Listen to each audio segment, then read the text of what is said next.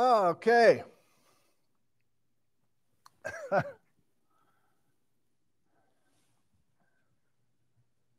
Whew, I check my pulse here.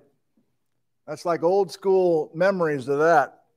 Screwing around in the backyard 5 months ago and not having any idea what I was doing. Okay, so I'm pausing for a second. And I'd like to welcome you all. I'll just pretend we haven't had problems. This is the one that's going to remain as a replay. So let me play it cool, bro.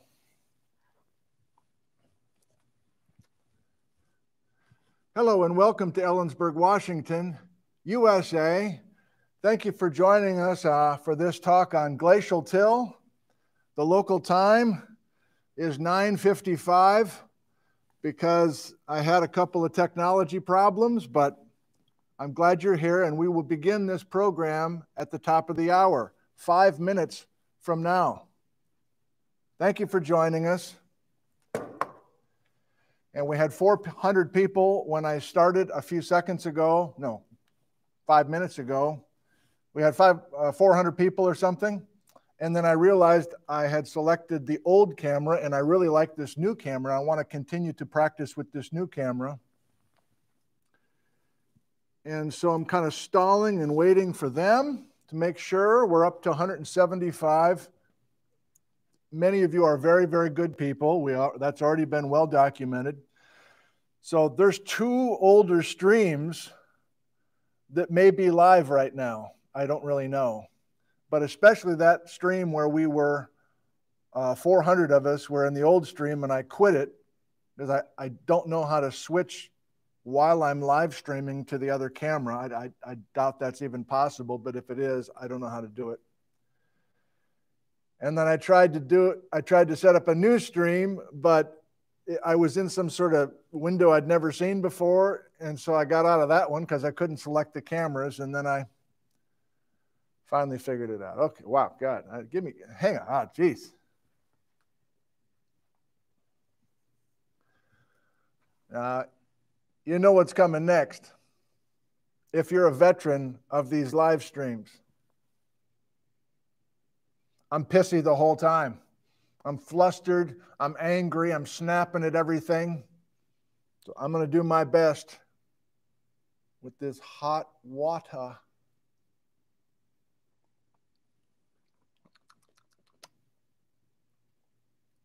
I'm going to try to get myself out of that frame of mind. But my knees they literally shake. I'm like, what do I do? What do I do? This is a whole ramping up process mentally and physically. And I got a new document camera screen that you cannot see, but I'm playing with that for the first time. I got a bunch of stuff. Okay. So good. I see we're almost up to 400. I always have this fear that someone took time out of their day to tune in, and they're in this dead stream and they don't understand, and everybody else has left them. And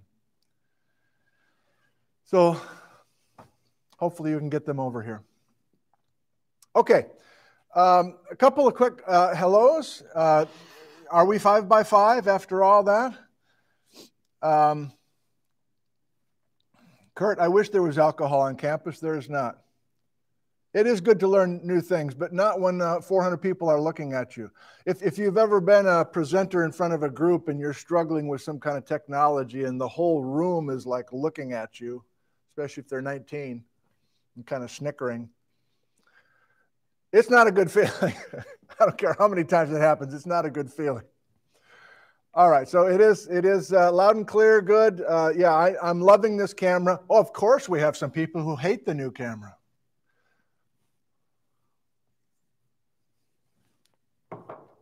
Hello, Cleveland.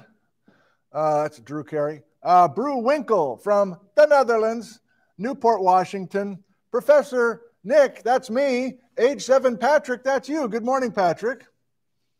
Bruce is in the UK. Beaverton, Oregon. Hello, John. Montreal, that's Vincent. Ashley's in Great Camera, Washington. Just kidding. Don, Backcountry Gary, just trying to loosen myself up now.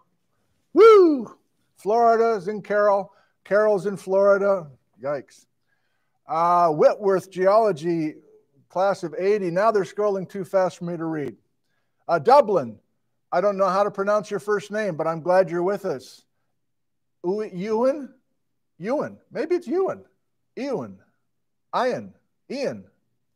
Jan's in Vancouver, Washington, etc. Okay, I got a couple. Oh, man, I got 1 minute. Okay. So, townies, I think I'm just going to have this one more for you.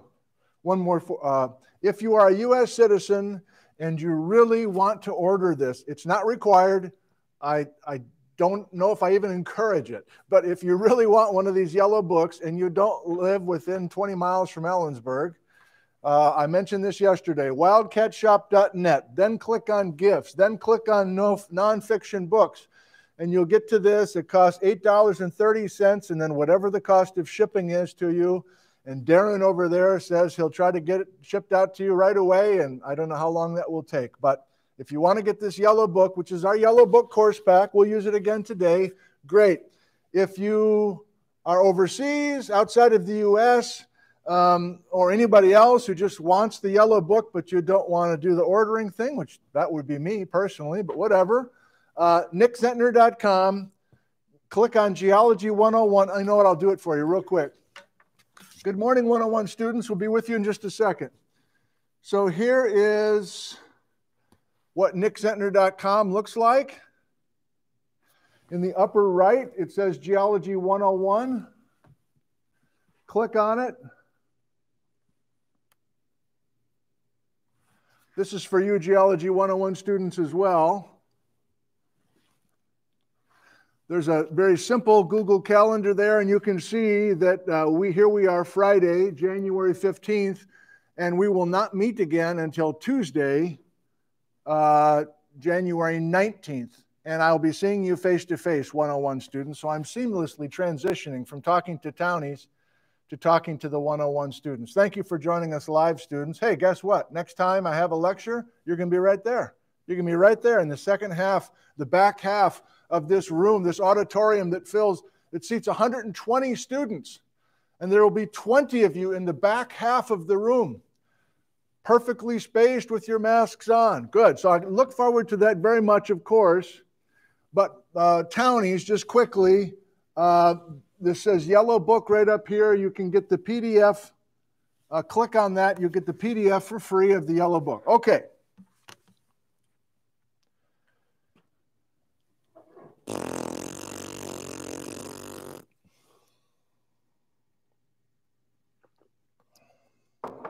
Give me a second, would you?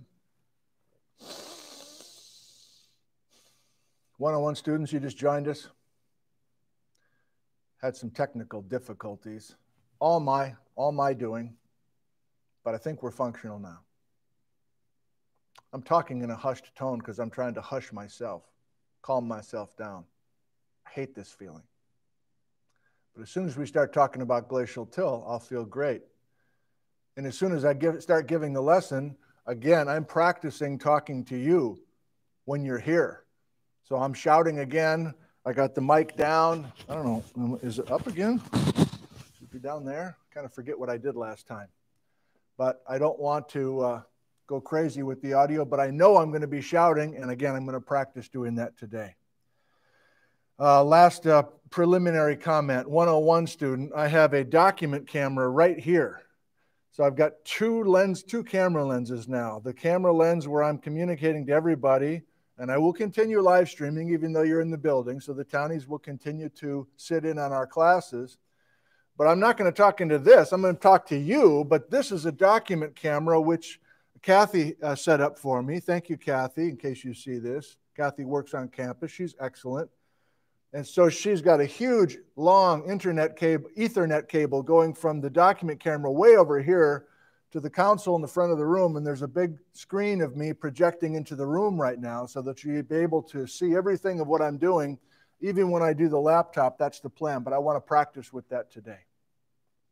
So there's things that I continue to work out the kinks on. I suppose the experimentation will continue even when you're here. But at least the plus is you know who I am. You've been attending class for the last 2 weeks, and so we will hit the ground running and beautifully. I promise. Last preliminary comment. And I'll get out of my way so you can copy down the outline in case I've been in front of it the whole time. I normally quiz you before we go on to a whole new set of ideas. And this is the beginning of a whole new set of ideas. But I didn't want to do an online quiz. I thought it would be easier and best for us to quiz you in person. So I'm just letting you know that our first quiz should be happening right now. And then we're done with that first quiz, and then we move on to the Ice Age. But because of this unusual situation this quarter, you're getting this one today. Part 2 of this is on Tuesday when I see you in the flesh, and then I'll quiz you on Thursday. I've already talked about the quiz. I suppose I will remind everybody, including the folks who just fell out of their beds on Sunday night, and they'll show up for the first time not knowing anything of what's going on, so I'll kind of give them the business. But I'll get everybody up to speed, and then I will be quizzing you on quiz number 1 on Thursday of next week. Okay, so it's time for us to get into it. Are you ready? What's that? Are you ready? How close can I get?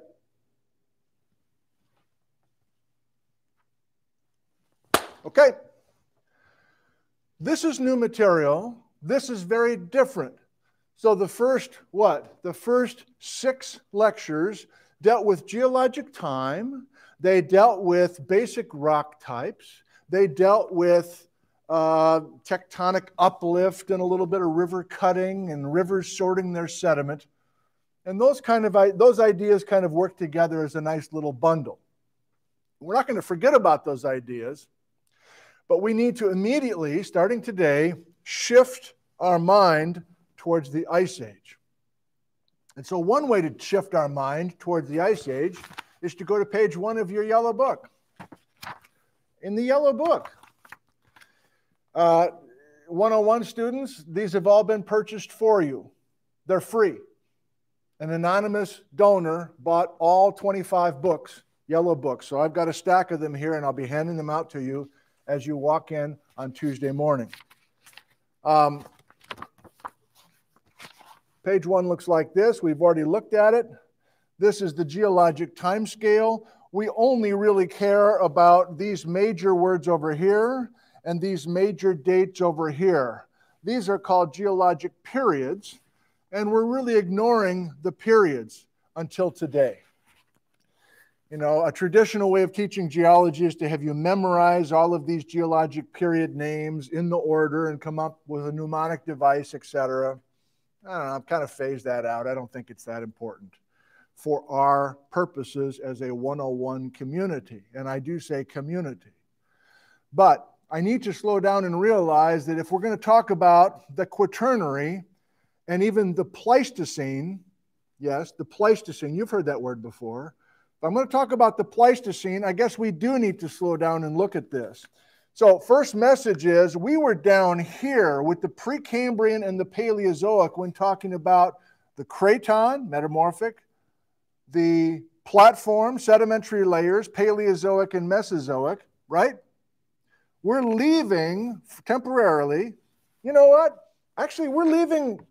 Most of the rest of the class is going to be Washington-centric, and we really don't have a lot of Washington history going back this far. And you'll see why later on in the class. So we're really leaving the lower part of the page 1 kind of for good, I got to say, kind of for good. And now we're skipping way up here. So the first major message. The next 4 lectures will be in the most recent 2.6 million years of time. The Ice Age happened globally in the most recent 2.6 million years of time. And many of our stories happened less than 20,000 years ago, which of course is a fraction of 2.6 million. So the first adjustment today is just to leave the bottom of page 1 and get up to the top. Now, let's be a little bit more careful. That Cenozoic, which I've introduced to you before as the most recent geologic era, 66 million years ago until today, can be subdivided into the Tertiary period and the Quaternary period. Fine. But the Quaternary period can be split into two smaller chunks yet, which I haven't written down, but I guess I will for you. Walking in circles now. This is fun.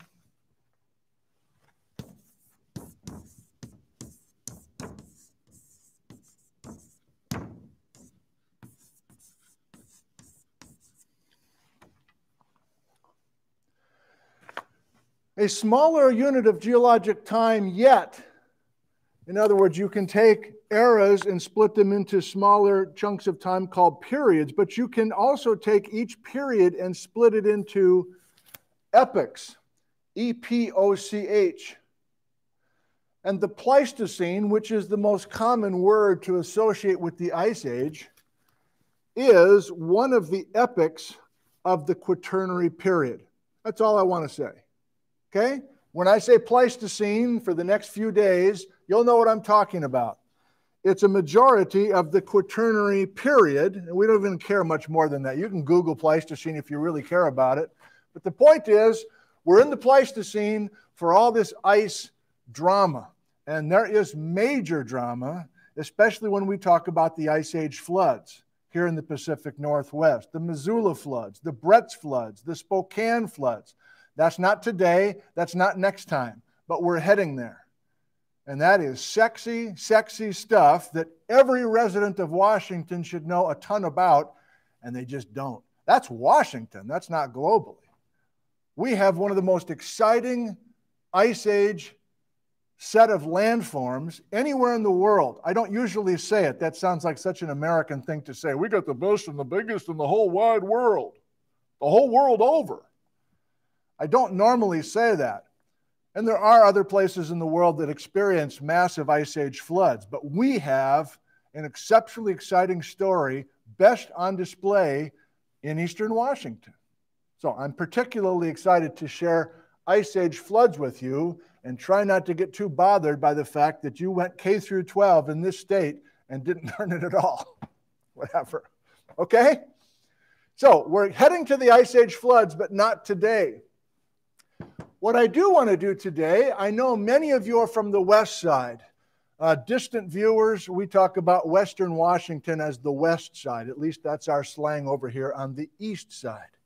And it's very dry, generally, climatically, here on the eastern side of the Cascades. So eastern Washington is brown and like a desert.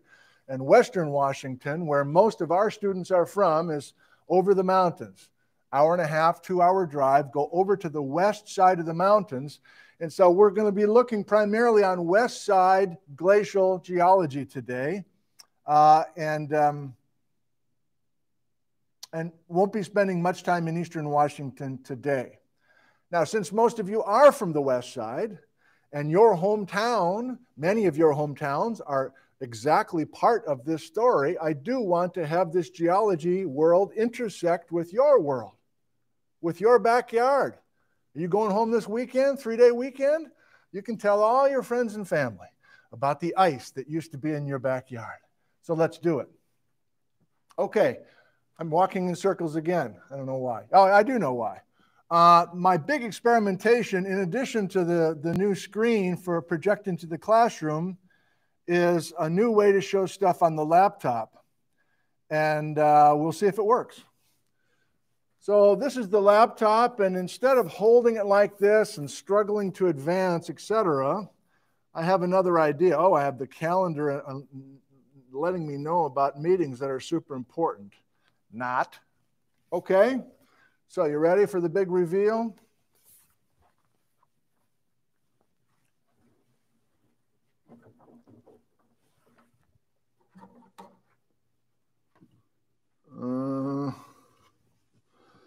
Now, is this full screen for you? It's not. But that's kind of by design. I kind of want to be in here, first of all, because I think I'm extremely handsome. And also, I want to interact with you a little bit. You know, I hope it's clear to you that I like to do things differently than everybody else. I get a big charge out of that. I like to put my personal stamp on it. And if you show slides in a Zoom talk or whatever, the speaker goes away or the speaker's in a little postage stamp and the thing becomes static immediately. So I'm trying, it's on purpose that I'm constantly screwing around with stuff and kind of getting in here because especially with you not in the room, I don't feel like I'm communicating with you like I normally like to. So it's going to be intense. I'm going to warn you, it's going to be intense when you walk in. Like almost unhealthy. Like, what is this guy's problem? He's in my face with his mask on. Asking about this, what's my social security number? What's it? Just kidding. I don't like to just go through the motions, okay? So we're going to try this way, at least today. And I don't mean to do too much talk about the technology here, but I've got two cameras. So in other words, I want to project this to the whole room. I have to project this to the whole room. You're the customers. So I'm going to try to do this without reflection, and so that the townies and you can all see this together. Okay, what's this? It's a big frickin' rock, man. It's a big rock. It's called an erratic. It's on your outline. Oh, I like this. I can just roll it out of the way. So glacial erratics are huge boulders that do not match the local bedrock. I'll say it one more time. You got a big boulder? Fine. It's not necessarily an erratic, but it is an erratic if that boulder does not match the local bedrock, i.e., oh man, there's a big boulder of granite, but the bedrock here is limestone. Or there's a big boulder of limestone, and the bedrock here is granite, and so on and so on. A huge boulder that does not match the local bedrock. So I'm going to show you just a bunch of beautiful Tom Foster photos of Puget Sound, Puget Lowland, where not only do we have huge glacial, not only do we have huge boulders, we have interpreted them as glacial erratics. There's Teresa Foster, a normal-sized person at low tide in Puget Lowland. Each of these boulders has a story to tell, and collectively, if you take the time to map these boulders, as far east as North Bend, as far west as Port Angeles and beyond, they're huge boulders, but they do not match the local bedrock. And there's more detail here as well that we're not ready for to convince ourselves that these boulders were moved by a huge glacier, a huge ice sheet. Now, even in eastern Washington, this is a rock called Jaeger Rock. Did I write that? No. So we have some of these incredible erratics, glacial erratics, in eastern Washington, on the east side as well. But we have to be careful. There's a lot of big boulders over here that are part of that flood story and not the ice. Please be disciplined. Today, we're only looking at boulders that were clearly moved and dropped directly by an ice sheet. Now, come on now. How can you drive through this country? Now, we're in northern Washington on the east side. How can you drive through those wheat fields and not notice all these rocks? I guess it's possible. Furthermore, if you get curious about the rocks, what kind of stories do people tell each other over there? Oh, do you know these rocks? The highway department brought these in, scattered these around. No, there's overwhelming evidence that the ice from Canada, a huge sheet of ice from Canada, crossed the border, crossed south into Washington, and one way to map exactly where that ice sheet was is to find these boulders.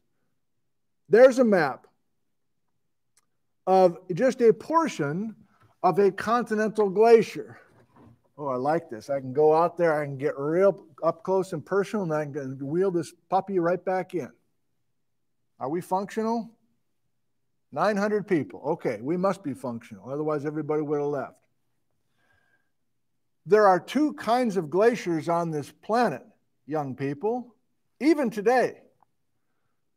I'm going to give it to you verbally. Are you ready? There's continental glaciers and there's alpine glaciers. They're both bodies of ice. Both continental and alpine glaciers respond to changing global climate. We're just focusing on the continental glaciers today. You want another phrase that is synonymous or means the same as continental glacier? Ice sheet. Okay? So I'll casually refer to the Canadian ice sheet or the Canada ice sheet because all of Canada, that's the country north of us, all of Canada was under this ice sheet multiple times during the Pleistocene. But you'll notice there's a more formal name called the Cordilleran ice sheet, and there's another ice sheet called the Laurentide. I don't think we care about the difference right here. We had a big ice sheet over Canada, and a part of that ice crept down into Washington. There's Interstate 90. So you're like, oh shit, man, I think I see. That's Seattle. Was Seattle really under ice? You bet your bippy it was.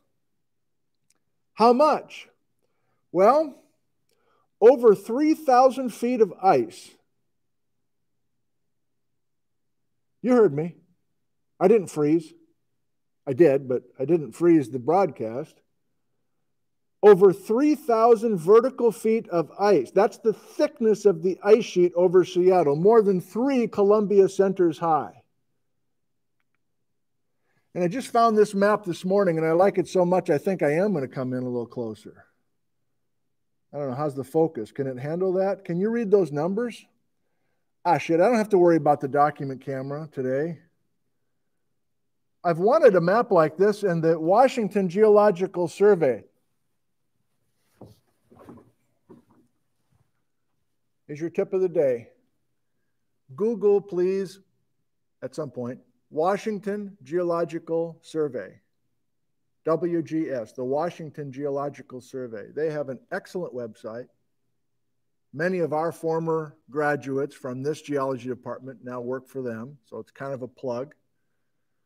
But I found this map. I didn't know they had that. I swore that I checked that site within the last few months, but this may be a newly posted map, but I love it because it shows not only the extent of Western Washington that was under the ice sheet, but approximate thicknesses. Now, I can't tell if you can read those numbers or not, but as you get farther north of Seattle, the thickness of the ice sheet increases to over 4,000. What was it? Yeah, up by Port Angeles, the ice sheet was more than 4,000 feet thick. And then you can also see that south of Seattle, south of Olympia, there's a little town called Tenino, and that's the southern margin of this ice sheet that covered Western Washington. So I'm sure you're curious, how do they know that? How do the experts know that the ice was that thick? It's 3,000 feet elevation at Snoqualmie Pass, for goodness sake. We're saying that the ice was thicker than the elevation of Snoqualmie Pass? Yes. And I've emailed I don't know how many experts on this, and I can never get a really satisfying answer. I got to be honest. One way to convince yourself that the ice was a certain thickness is you're finding erratics that are up on tops of ridges in the Puget Lowland. So in other words, you can extrapolate between those glacial erratics, and you know that there weren't alpine glaciers nearby, and so you can come up with a previously existing ice thickness of the ice sheet that way. But then it gets a little murky, at least for me. There was clearly a depression of the crust. The weight of this ice sheet was so severe that it caused the crust of Western Washington to depress, to go down, to sink. And so obviously our elevations then become different above sea level. So there's some physics involved, there's some geophysics, there's some mantle displacement, et cetera, et cetera. But the point is we had major amounts of ice sitting over top of Seattle. So far, so good. Maybe that's kind of what you imagined we'd talk about today, although you probably were confused. I don't know what glacial till is, and we haven't gotten there yet. But it's time for another verbal message to you. When you study the Pleistocene epoch, the time of the ice, it's a dynamic time, meaning that it wasn't just a bunch of ice sitting there and then it shrivels away. Instead, glaciers are more dynamic than you give them credit for. I'm sticking up for glaciers today. Alpine or continental glaciers, there's a lot going on inside of a glacier. There is flow, there's interior flow of a glacier. There's rocks being picked up and carried and dropped by a glacier. And we're not going to do all of that today, but that is the message eventually, that this is not stagnant ice. Instead, this is ice that's flowing. What else do I have for you? My blood pressure is finally down. Okay, so this animation takes its sweet time, but it's done by Ralph Hagerud at the United States Geological Survey. And this is really the last 20,000 years of time. It's playing right now. And the dark blue is salt water connected to the Pacific Ocean.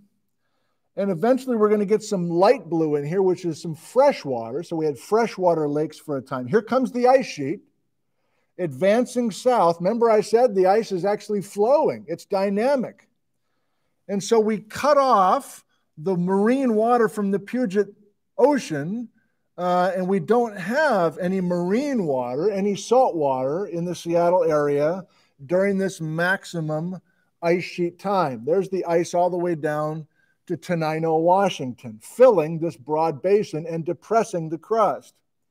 But the animation continues to play, and now we retreat or melt back that ice sheet, and notice we do have huge freshwater lakes that are sitting in this basin. No connection to the ocean. It's still fresh water. It's light blue. It's still fresh water. It's light blue. It's only going to turn to marine. Bam, right there.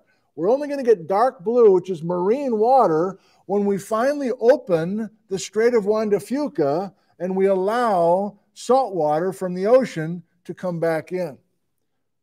There are only two remaining freshwater bodies of water in Puget Lowland, Lake Sammamish and Lake Washington. The rest were converted back over to saltwater. Here's the same message, but a much quicker story, in case you have attention issues.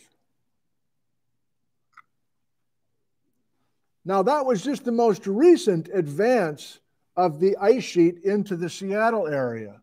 We now have evidence of 7 different advances. Advance, retreat, advance, retreat. These are military terms. But that's the way we view the Pleistocene history of the ice sheet just in Seattle. But eventually, actually in a few minutes, we're going to broaden our scope and realize it's not just a Seattle story. These are what glacial deposits look like. So many of you know Western Washington shorelines. You've been out on a boat in Puget Sound, or you've hiked along Discovery Point or West Point or Discovery Park, I guess it's called. Countless other places along Whidbey Island, Fort Flagler, Port Townsend. What's your favorite spot? Fox Island, Vashon Island, down at Tacoma, Olympia. Those bluffs are all made out of glacial till. Glacial till. I'm about to define it, but glacial till is just a bunch of this kind of loose junk making up these bluffs. And when you put in tunnels like these 2 tunnels that were put in the 1940s when they were connecting downtown Washington with the east side over by Bellevue, it was pretty easy tunneling. It wasn't solid bedrock, in other words. So in case it hasn't dawned on you, almost all of the hills of the Seattle area are made out of glacial till, not solid bedrock. It's like earth as opposed to solid bedrock. And before I lose the slides here, I'm going to do some stuff on the chalkboard with you in a bit. You can tease out some very fascinating details. This is during the retreat of the ice sheet that I just showed you in the animation. Here's downtown Seattle. North Bend is over here. So here's, you know, the drive. All of us know the drive from Seattle to North Bend. That's about a 30-minute drive. The Issaquah Alps are to your south. But at different snapshots in time, we had all this fresh water ponded between the retreating ice sheet and these high spots called the Issaquah Alps. And depending on which snapshot in time we're talking about, there's sudden bursts of water from one ice age lake to the next. And so instead of just ice sheet kind of retreating kind of without drama, there's all these amazing river deltas from the ice age time, when you had ice age rivers flowing from one former glacial lake to the next former glacial lake. And you drive right by it all the time. Do you know Issaquah? Do you know the big gravel pit that's right off to your left as you're driving east? And over by North Bend. I assume you know where I'm talking, Central students. If you're from the South Sound, at least you know State Route 18. You go through Auburn, etc., and then before you know it, you're kind of at North Bend. This is the North Bend area. And here's Glacial Till down low. And here are some nice images showing that Puget Lobe from Canada flowing into the foothills of the Cascades. And so we had more freshwater lakes between North Bend and that climb up towards Fall City. I love this image here, also from Tom Foster. You're going to be hearing me mention Tom Foster a lot in this class. He created many excellent visuals for teaching and custom made them for this class. So I'll always be grateful to Tom for that. Here's a nice image showing Interstate 90 past North Bend, and then here's Glacial Till and Ice Age River Delta material. You know, the ice is gone. Newsflash, the ice is gone, but these deposits remain, and so they can help us reconnect or reconfigure where the ice used to be. Okay, you've got it. Okay, let's do something with a chalkboard now. That's a bit more slide stuff all at once that I wanted to do with you, that I typically do with you, but I think it was important to try to bring you in with places that register with you.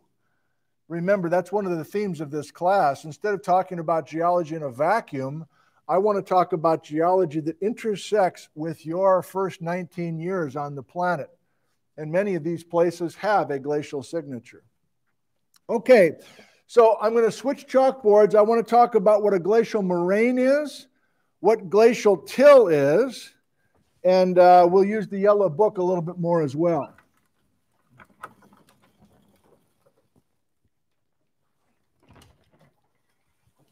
We doing okay? Are we doing okay?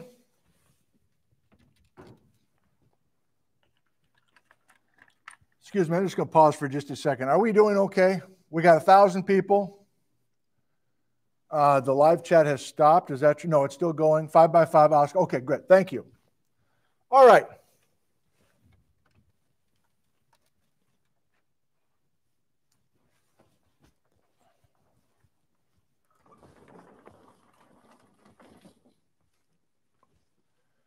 And the new two things I'm practicing with today, forgive me, is working with this document camera, knowing where to stand so that I can see that I'm projecting this chalkboard to the classroom, and then also this laptop on the cart, which I'm not sure that was successful or not. I'll have to watch it later. Or maybe you'll have a comment on whether you thought that was successful or not. Okay. Now let's do it this way.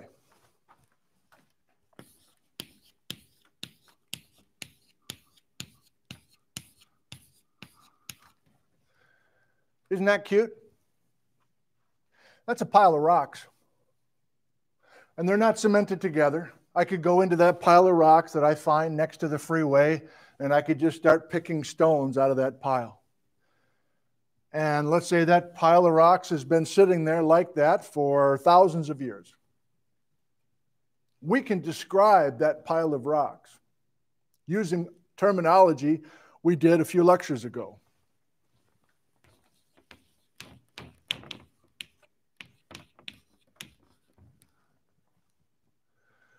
That pile of loose rocks is well sorted. And well sorted is a descriptor saying all the rocks are pretty much the same size. They've been sorted by size. And if you recall, and you're a good student and you've been with us every step of the way, you immediately know what used to be in that area to create that pile of loose rocks that are well sorted. Again, well sorted means all the rocks are about the same size. Who deposited those well sorted rocks?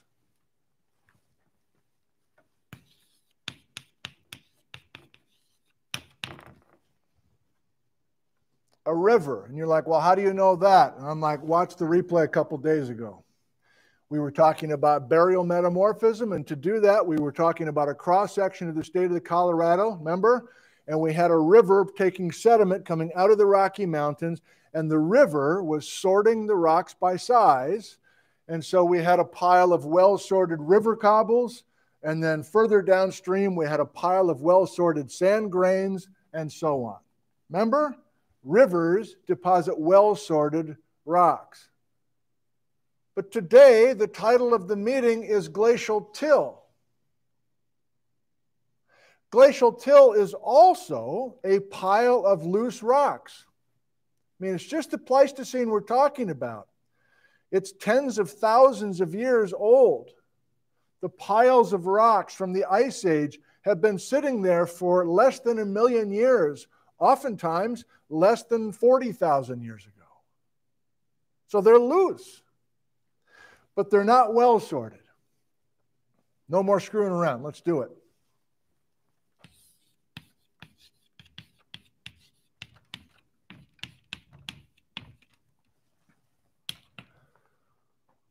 What does glacial till look like?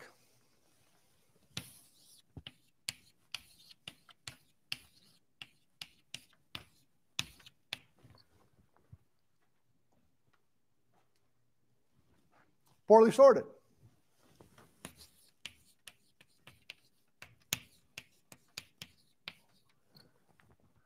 This is Geology 101. There's lots of exceptions. There's lots of Ice Age river deltas where you have well-sorted stuff within the poorly sorted mix, etc. But let's just be as basic as we possibly can to get the main message across. If you have a pile of loose rocks and they are poorly sorted, and huge glacial erratics are sitting in there with a bunch of sand and clay and cobbles and other junk all thrown together,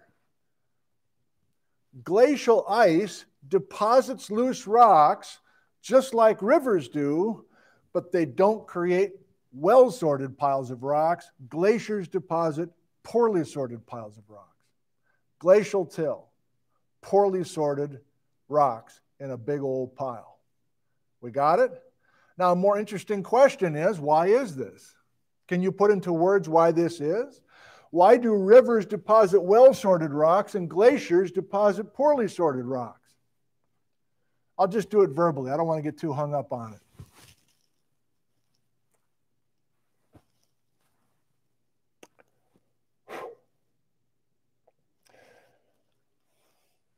Rivers are made out of water. Glaciers are made out of water. But there's different states involved, correct? This is liquid water. This is solid water. So if we have a river flowing, it's liquid water, and as we discussed, the heavier stuff can fall out at a certain point, and then as we decrease the velocity of the liquid water, aka river, we deposit smaller and smaller sediment sizes as we lose energy. That was our message a couple days ago. Well, if we have a moving glacier,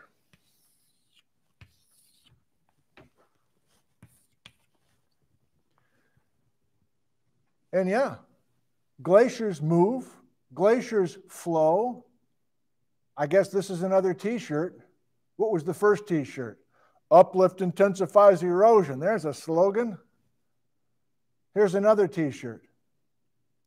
Glaciers are really rivers in slow, too wordy. Glaciers are like rivers in slow motion. I still don't like it. Glaciers behave just like rivers, but it's solid water instead of liquid water.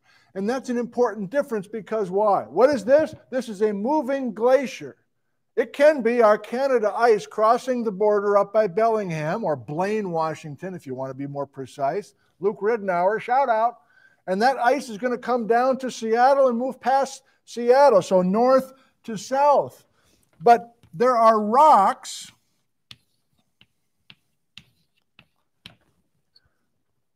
in the ice sheet of different sizes. And you're like, well, how did those rocks get into the ice sheet? Well, that's what's going on up in Canada. And that's ice flowing over and plucking up blocks of bedrock and incorporating it up into the gravy train, essentially. Let's not focus on that. We in Washington, Western Washington, on the west side, we are the recipients of the gifts. These are Canadian gifts. These are Canadian rocks that are being picked up by the Canadian ice sheet. We cross the border. Big and small, those boulders and smaller, even grains of sand, are coming down towards Seattle and points further south. But if we do have ice flow, and we do, we're going to be spitting out these rocks at the front or the terminus of the glacier. What's that pile of rocks going to look like? That's where we deposit glacial till.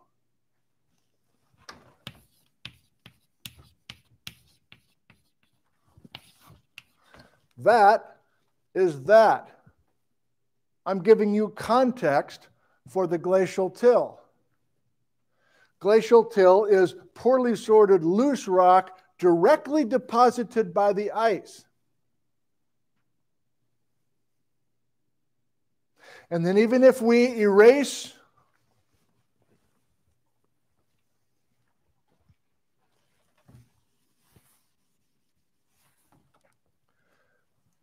even if the ice melts away, which it clearly has, there is no continental ice today in Western Washington. You can go look if you want, it's not there.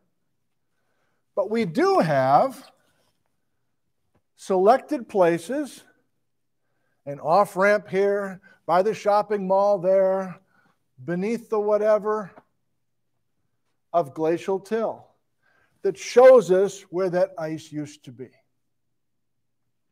Glacial till, river deposits, interpreted differently based on how we study glaciers. You can go back to uniformitarianism again if you like.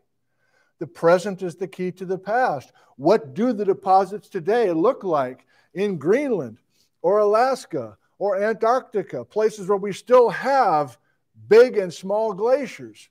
The answer is, when you have ice deposited material, it's poorly sorted, just like this. It checks out. But there's also lots of running water coming off of a melting glacier, and that messes up our simple story. And I feel I have to include it just to be a little bit more complete.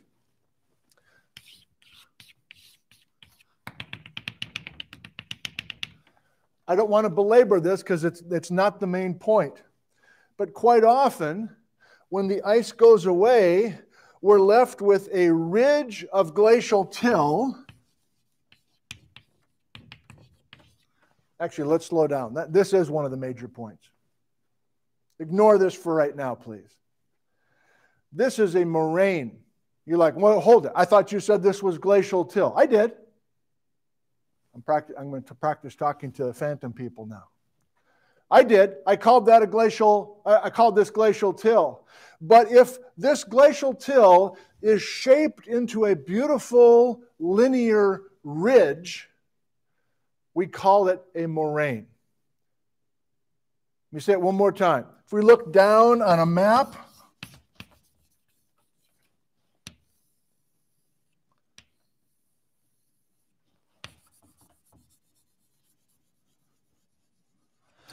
no stick people in this now, right? This is looking down from heaven, and this is a map, and this is not a river. This is a kind of a snaky ridge. We're looking down on a ridge. And we take out our shovel, and we dig into that ridge, and we go, oh, shit, man, this is nothing but like poorly sorted rubble. I guess this is glacial till. So glacial till is what's inside of a moraine, which is a ridge.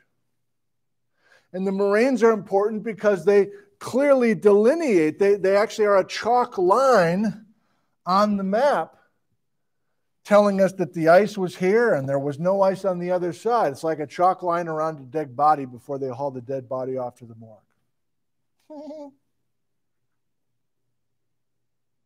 That's another major point. So now we know glacial. I'm not a term guy, but we have run through a couple. Glacial erratic, big boulder that does not match the local bedrock. Glacial till, poorly sorted loose rocks deposited directly by ice.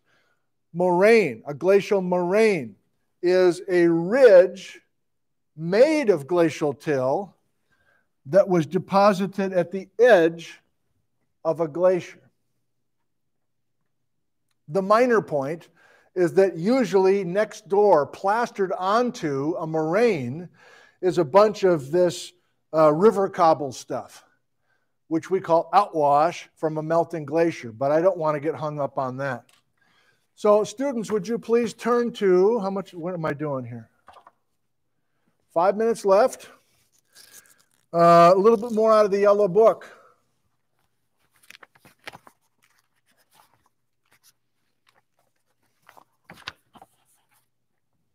God, simple. Why did I buy this? Why did we order that yellow book from that guy? It showed up 3 weeks late and there's like these things. It wasn't worth $8. Page 7. So this is North America. Today, the ice sheet is still with us. This is a no-spin zone here. No time for politics. We still have a continental glacier during our short time on the planet, and it's on Greenland today. If we go back 18,000 years, can you write that down? I'm not going to write it down. Could you do it though, please? I try to minimize dates when I can, so this is not a history class where you're just constantly writing down dates, but this is a big one, 18,000 years ago. 18,000 years ago. That's a nice round number. 18,000 years ago, this is where the edge of the ice sheet used to be. So what is 18,000 years ago? It's our LGM, all three capital letters, LGM, last glacial maximum. This is worldwide, by the way, but I'm focusing just on North America. A nice round number for us, 18,000 years ago, the last glacial maximum.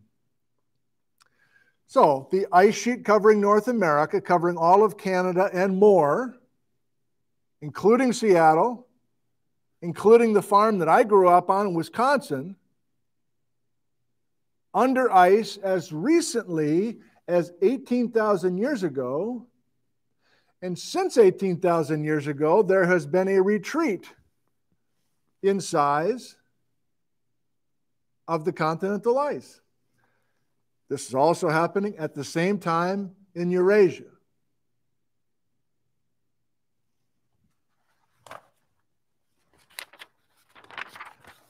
We finished today in the 3 minutes I have left to get us ready for Tuesday's session. It's inconvenient we have such a long layoff between now and then, but we'll try to just hit the ground running on Tuesday. We finish with page 8, which is what I was taught in 1984 when I was a geology student at the University of Wisconsin. So I grew up in Wisconsin. Do you know where that is? It's over by Chicago, Illinois. And I went to the University of Wisconsin in Madison. I grew up about 30 minutes outside of town. And I was taught by some of the leading geologists of the day. And the most current, up-to-date, exciting geology in 1984 was page 8. And can you please put a heading on this? This is really just to see if you can, if you're up for following a direction from me. It's not a power trip. I just am encouraging a few things here and there. Page 8 is based on glacial till. Based on studying glacial till of North America. Yes, including glacial moraines. Based on studying glacial moraines and glacial till of North America, I was taught in 1984 that in the last 2.6 million years worth of time, there were 4 major ice advances across Canada and down into the northern US, and 3 full retreats of the ice. So the last 2 words for you today: a glacial is a cold time when the ice is advancing and getting bigger, and interglacial is the opposite. It's when the ice is melting back and the glacier is getting smaller. This is like a huge pendulum. Ice advances, ice retreats, advance, retreat, advance, retreat, advance, and retreat, and it's retreating now.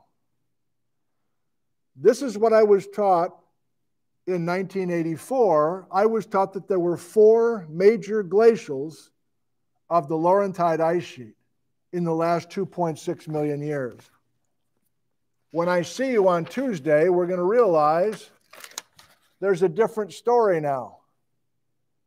And it's because we have new data since 1984 to help us realize that that number 4 is not as accurate as we know now. Geology 101 students, thank you for joining us today. Please email me the secret word, our safe word, you and I, the name of your hometown, please. Email me the name of your hometown, primarily to confirm. About half of you are doing this, by the way, which means half of our 20 students are in La La Land or are simply too cool to email one word. So I'm going to be giving you the eagle eye with my little raccoon eyes on Tuesday and try to snap you into shape, because I'm not impressed with you at the moment. But for the others who are not only viewing, but emailing regularly, I'm into you. And I'm looking forward to meeting you all on Tuesday morning.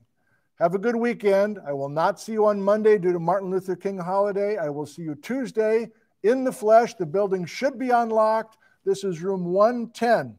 You'll find me. I'll be in here. You can come as early as 9:30 if you want, and we can get to know each other. Goodbye, young people. I love you. Have a good weekend. Townies, you want to stick around? We'll do some live Q&A. More than 1,000. Fans of glaciers. Let me just check, see if I got everything here.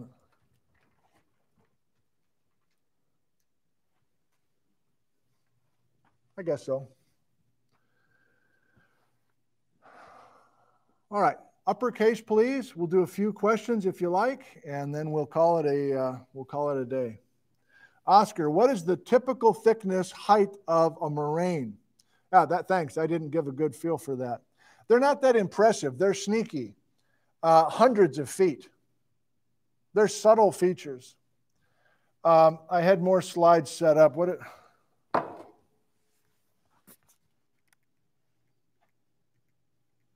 Nah.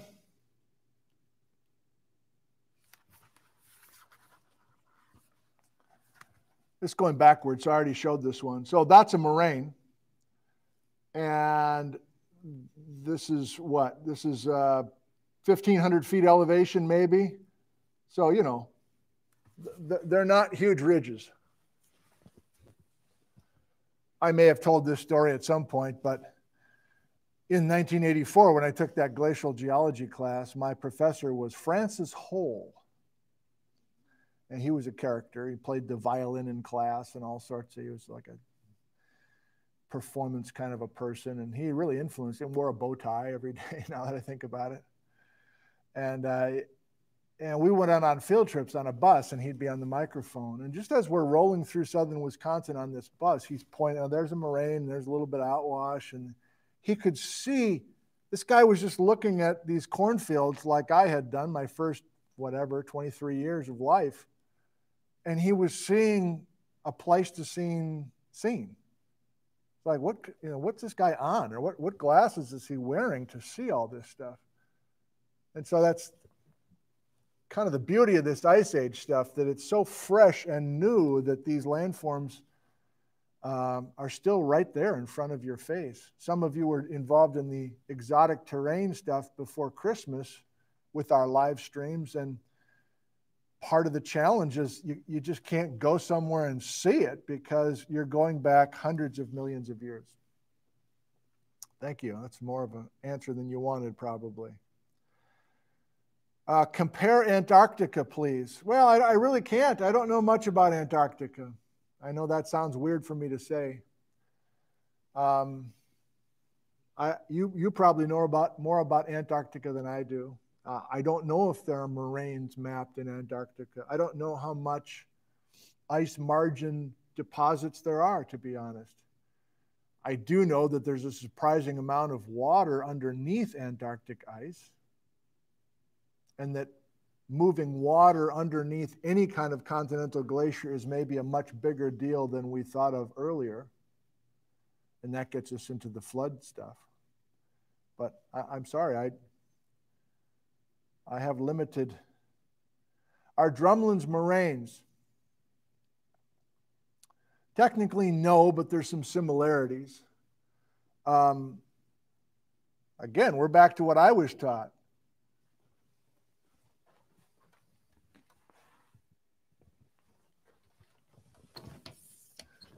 Here's a map of the area where I grew up in southern Wisconsin.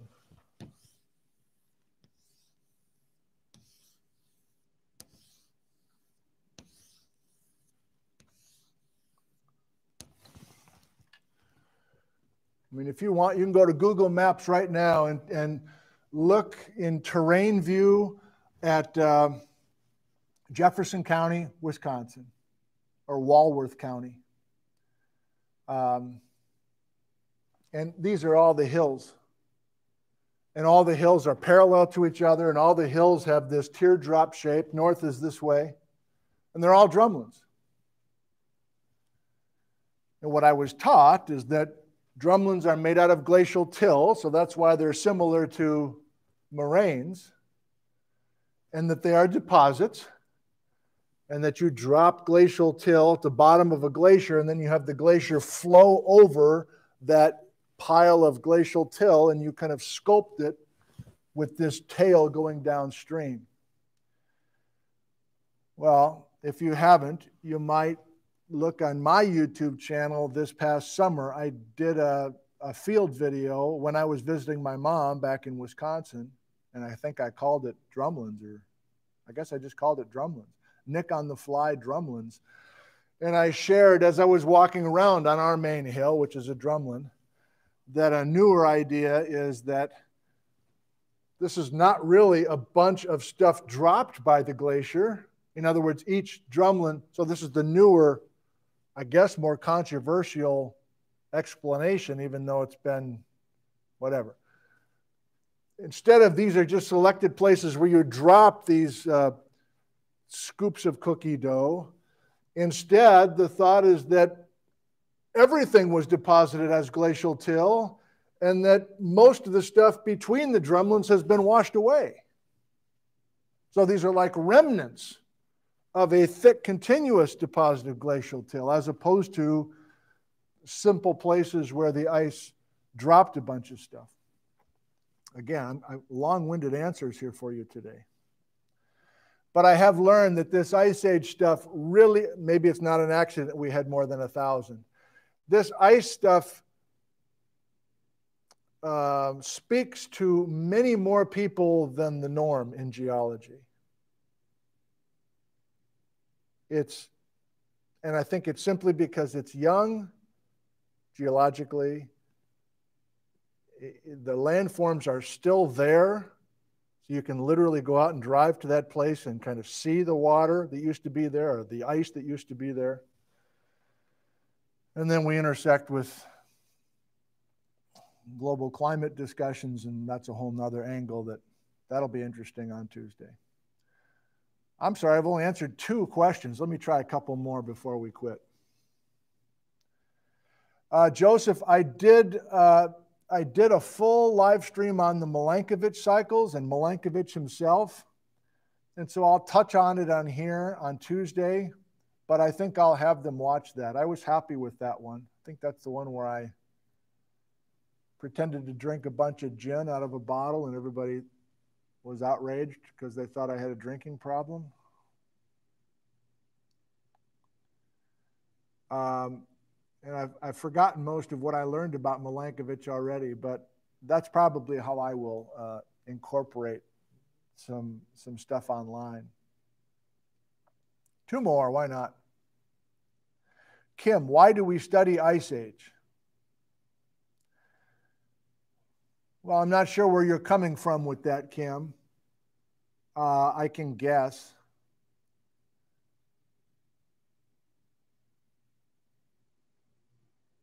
You know, I deal with the public. Well, I used to deal with the public a lot in the flesh. And I talk to, you know, agricultural groups and irrigator conferences and, you know, not just academic groups is my point. And I feel more comfortable outside of academia than I do here, by the way. But there's quite a few questions or comments, some kind of more camouflage than others, that are basically saying, why are you even studying this stuff? Like, or, you know, more hardcore thing, why are my tax dollars supporting this kind of research? How is it really helping anybody? And obviously it's difficult to respond to that in a couple of minutes. And I'm sure, Kim, you're not asking it that way. I guess I'm taking your question and broadening it out.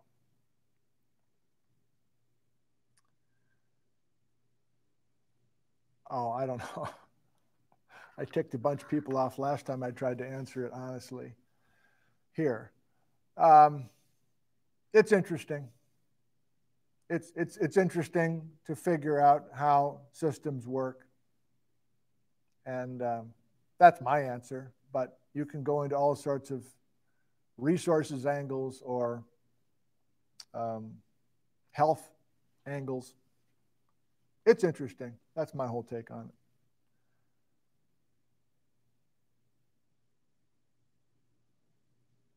Mike, I tried to answer what a drumlin was just a second ago. Why study any? Okay. During glacial maximums, how much variability is there in the southern reach of the ice? How much variability is there? Well, this will be our last question.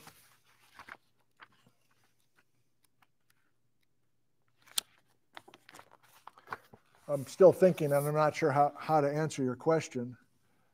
But we do have on this black line a very clear marking where the southern edge of the ice used to be.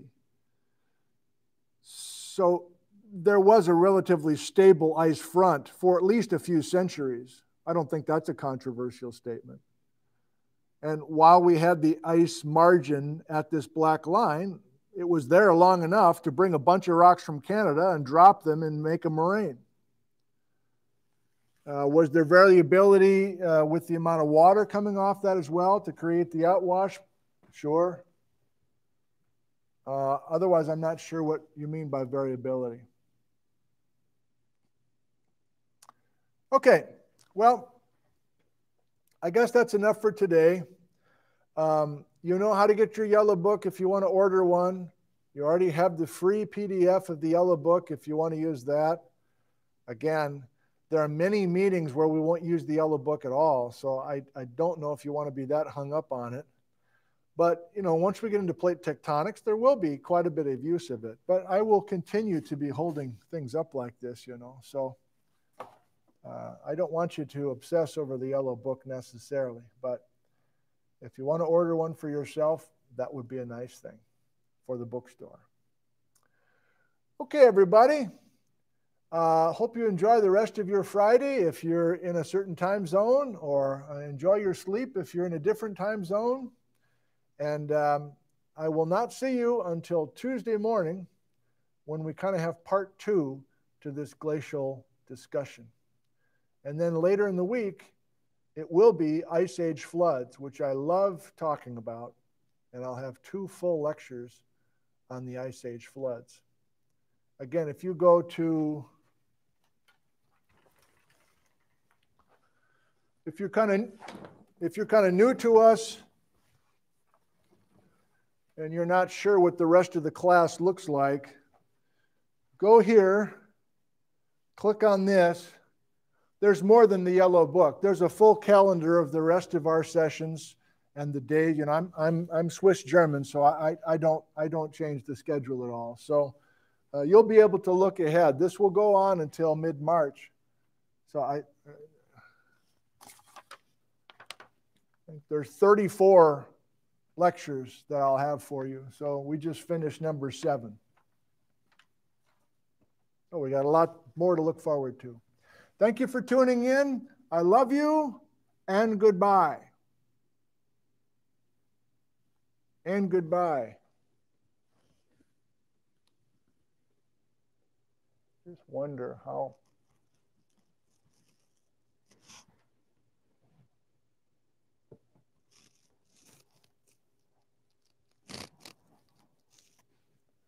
On my tippy toes. I'll be curious if that stayed in focus.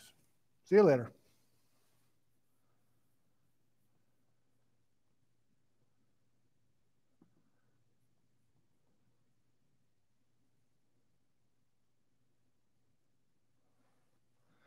I got you here.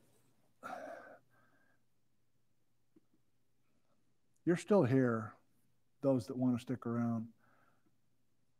Can I switch the cameras?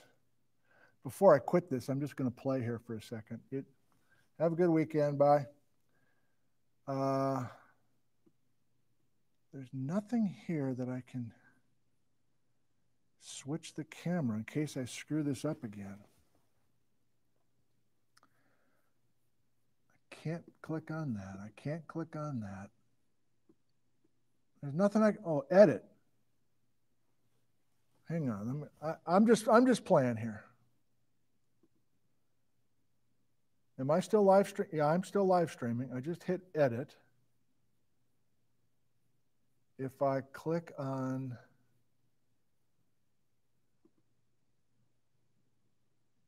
live chat, that doesn't get me to a new camera.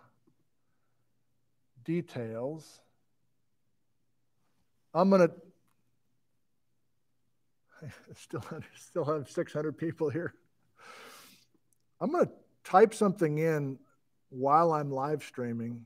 I'm just going to type in the description because that my title just still says new glacial till. Maybe it does for you too. What if I does this work?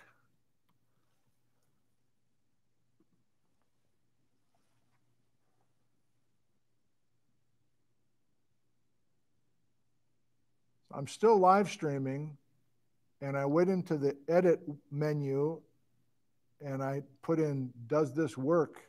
Yep, it does. It now says, does this work in the show description? Well, I'm seeing some yes, I see some no. Okay, I'm confused, so let me try this again.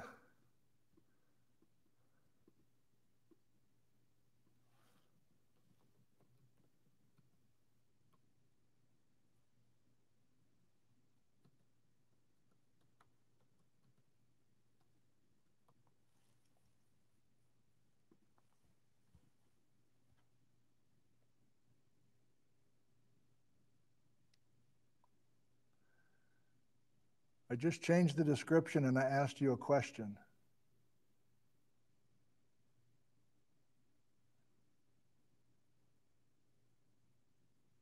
I'm waiting for somebody to, hey, Papa Soup, Oscar. So Papa Soup and Teresa and Lisa, see, many of you, did you have to refresh your page to see my math problem? Now you're all seeing it. 7, yes. But you needed to refresh? Oscar, no change in this. Well, that doesn't even really. Okay, thanks. It still doesn't help me with my camera problem, though. Okay, so that works without refreshing. So I don't know why I would ever do that. Well, that's encouraging. And I'm going to change the category. This is not people and blogs. This is education. I'm going to save that.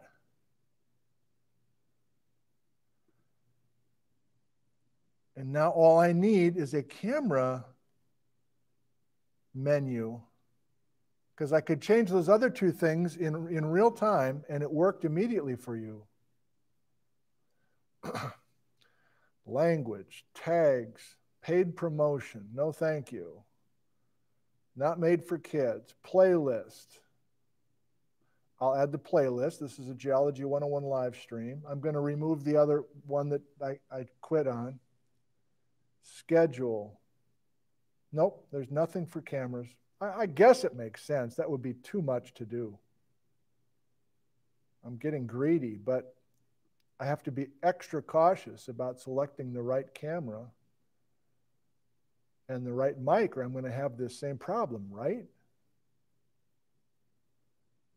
If you didn't join us at the beginning, I mistakenly selected the camera on the laptop, not this camera that I'm using now, and I had to make a new live stream because I was on the wrong input source. Yeah, there's just not that option while I'm live streaming. See, that's the issue, right? As soon as I'm not live streaming, I've got other selections. Okay, that's enough. Thank you. Have a good weekend. See you on Tuesday. Goodbye.